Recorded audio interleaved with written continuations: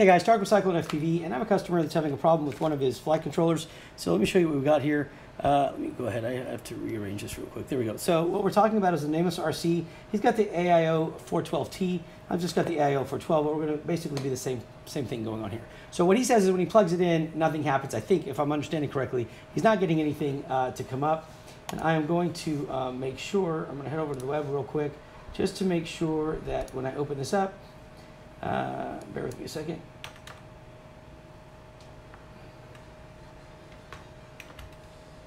Okay, so let's go all unresolved. And here we go. It should be, where is it? There it is. Okay, so I want to, okay, several months I haven't used it. It gets stuck. Trying to flash the new firmware, it gets stuck initially in the bootloader and fails. I'm not sure if it's defective or not. Okay, so let's first look at what we're dealing with. Okay, so we're going to go ahead and plug this in. Okay, and we've got our light blinking right here, as you can see. Now we're going to switch over to the computer. So let me go ahead and switch over to BetaFlight, because we want to make some references. We need to know a few things first, right? A few things. Number one, here we go. Let's do this. So with the flight controller plugged in, we're going to connect.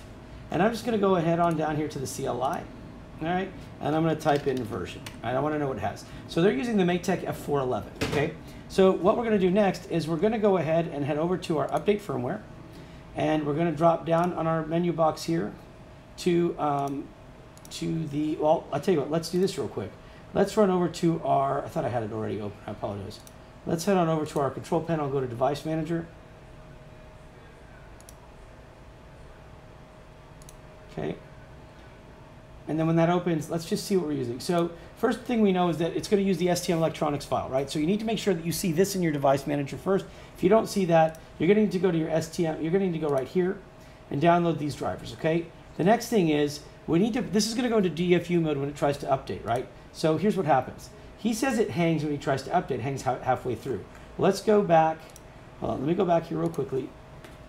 And what I'm going to do is, let me do this one more time, make sure I've got the right thing here. So let me go to versions. Version, Matek 411, okay, I'm going to update firmware, drop this down to Matek F411 right here, and we're going to get the newest version right here, and we're going to leave a no reboot, full chip erase, manual baud rate, and leave these, make your screen look just like mine, okay, and then we're going to go ahead and click load firmware, and I'm going to see if mine gets stuck as well, flash, okay. Okay, so here's where his is getting stuck, right? And it says it's initializing the bootloader, it's failing. And he's right. I'm not getting anything on mine either. So if you can see, if you want to see the screen here, this is what I've got, and we've got nothing, right? The light's gone, now everything's gone. If we unplug it, and we plug it back in, it's probably going to come back, right? So let's just see. I don't think it's going to be stuck. I got to line this up properly. There we go. Okay, it should come back, and we should see, as you can see up here, sorry, we have our COM port back, COM88, okay? So here's what we're going to do. And I have the screen definitely incorrect here, so let's do it like this. Let me put BetaFlight in small, and let's leave it like this so you can see. We're going to unplug the board, okay? And we're going to find our bind button. And I don't have my glasses, or not the big ones, but I should be able to find something here for binding. I'm looking, and maybe I need my big glasses because it's really hard for me to see. Where is their bind? Okay, I'm going to get my big glasses. I can't see anything. And I cannot read the text in case it's a bind button that requires, or it's two pads. Let me see.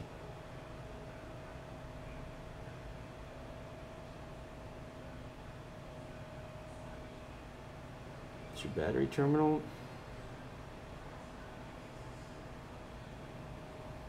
No, it's right here. It's this little button. I got a little gold button right there. Okay? So here's what we're going to do next. This time, we're going to go ahead and just press that. So I'm going to press that with my finger, hopefully be able to plug this in at the same time. Okay, I've got the button plugged in, and now I'm going to plug in my USB port, just like that. Now what I'm hoping is that, and it didn't work because my finger slid off the stupid thing. Hold on, let's try this again. Hoping that I'll get DFU mode. I'm not able to hold this button down. This is ridiculous. I'll tell you what, I'm going to hold it down, and I'm just going to plug in my USB cable instead and leave it plugged into my controller. I'm going to use one of these little dooflachis here to press this down. Oh, it's not going to work either. Never mind. Let's try it like this. I'll try it with the other hand. Okay, I know I've got it pressed down right now, and now I'm going to plug it back in. It's like you have to really There you go. You see how it says DFU now on my screen? Boom. That's what we need. Whoops. Let me move this over here so you guys can see that. Okay? See that right there? So now we can let go of the button. Now we're going to go ahead and say flash firmware. And now it's going to update. So the difference is that what we can see here is that the board's not going into DFU mode automatically when we tell it to update. So we can hold the button down and do it. Now I'm going to try one other way to do it too. But give me a second because my wife just texted me. I need to know if she's picking up the boys. So maybe there's something going on. What's wrong?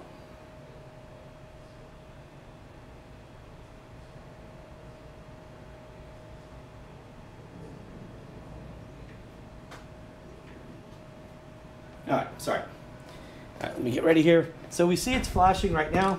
Should be done here in just a second. Okay. Okay. Okay, so it's done, and now you can see we're going to log back in, right? So watch this. We're going to click connect, okay, and then apply custom defaults. Boom.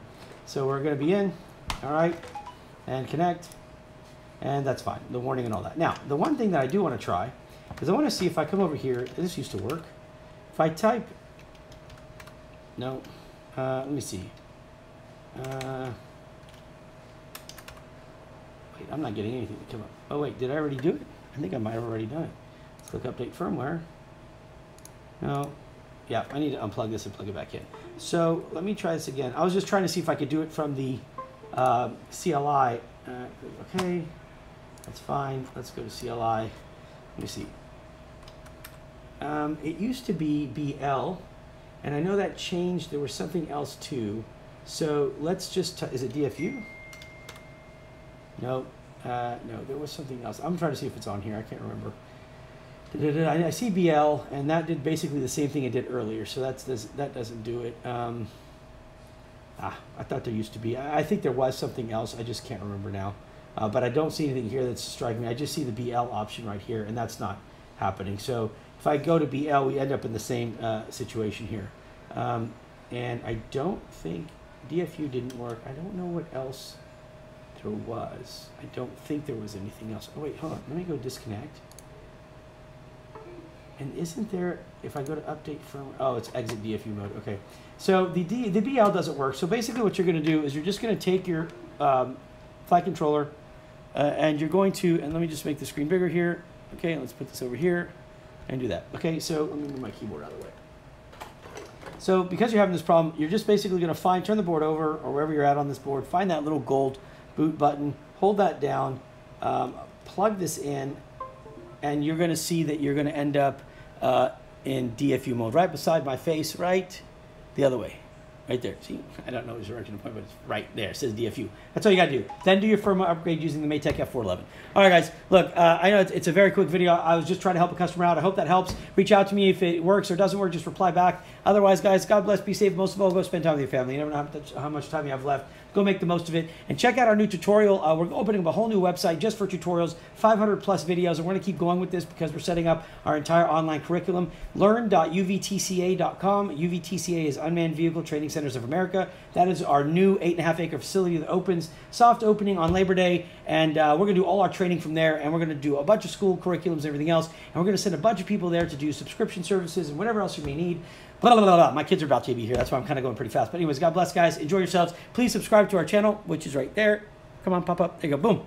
Otherwise, have a great Thursday. I'll see you later. I'm going to be doing some live builds tonight and tomorrow. I'm going to have my kids this weekend, but I'm going to do as much as I can. Talk to y'all soon. Bye.